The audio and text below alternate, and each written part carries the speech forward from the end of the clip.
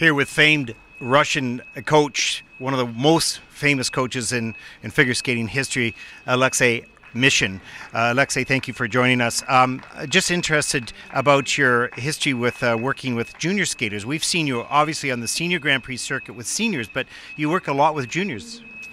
I like to tell you that usually I'm working, all my champions was created from the juniors till the seniors. And I remember when I compete with Alexei Urmanov, Alexei Yagudin, or Plushenko, other skaters, when they was quite young. So I pass my way of coaching not to take somebody who is talented, nearly ready, and polish it, push to the top.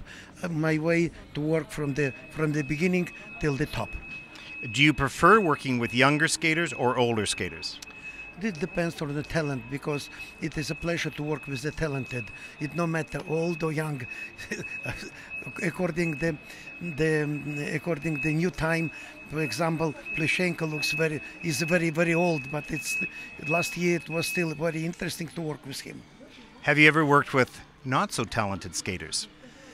I like to tell you that to work with untalented skaters, for me, working with such kind of skaters brought me more knowledges. Because if you create something, this method works or does not work, I should use not talented skater. And this way I discover and I create many exercises, a method of teaching which helps me to work with the good ones. Russia's always had an incredible history and success at the Olympic and world level, certainly in the past. But recently, there are so many good young junior skaters in Russia. Is there a particular reason for that? No, I'm not such a good expert to discover, to open the resource of this event. But I like to tell, everything in the life is going like sinusoid, up and down, up and down.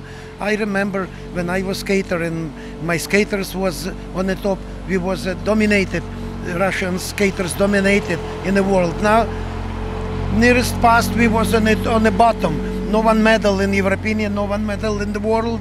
Now we are again going up, and I like to tell you that if you will visit, if you will watch our junior competition in Russia, you will see that a lot of talented skaters, and maybe tragedy of the Russian skaters, we don't use all talented.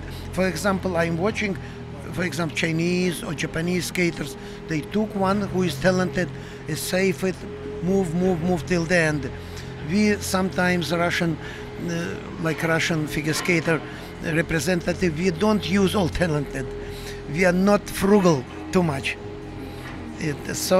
But I like to tell you that the roots of the success of Russian skaters came, like I remember when I moved to the World Championship, I did movie from Canadian, American, Japanese, so we collect everything what was best at that time. So these Russians not discover everything we collect, the rich traditions of the American skaters and other.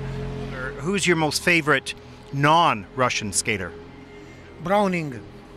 Sorry. And why? Why? Because he's